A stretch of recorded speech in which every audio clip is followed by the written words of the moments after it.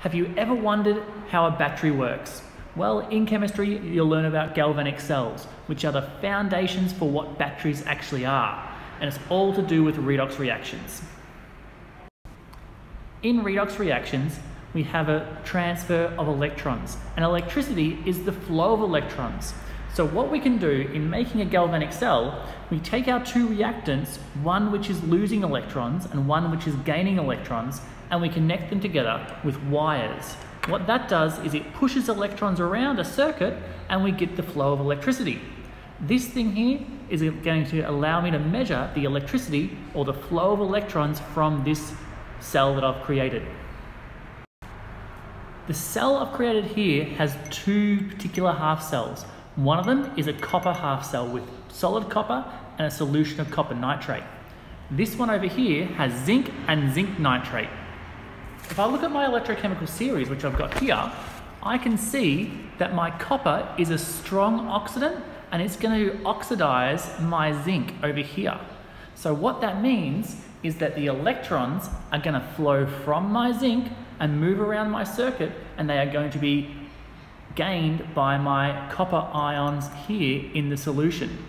And what I can then measure is, if I connect it, I'm going to see electricity being produced because I'm going to measure the voltage of that electricity. So let's go have a look at that now. There we go. So as soon as I connect it, I can see that I'm reading some charge. I'm not reading charge, I'm reading voltage.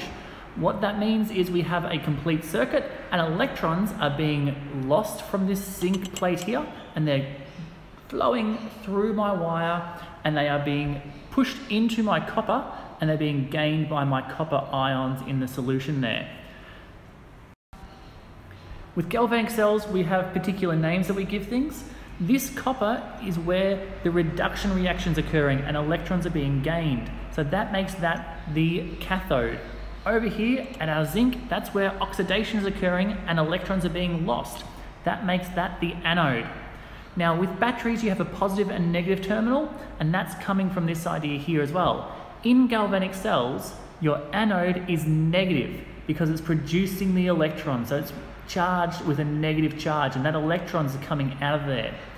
As it moves around to your cathode, that is charged positive in galvanic cells. So our positive terminal is our cathode, so therefore our copper here is our cathode. Obviously, this here is quite large and we can't carry it around. So when we make a battery, we compact it a bit smaller, but this is the basic idea.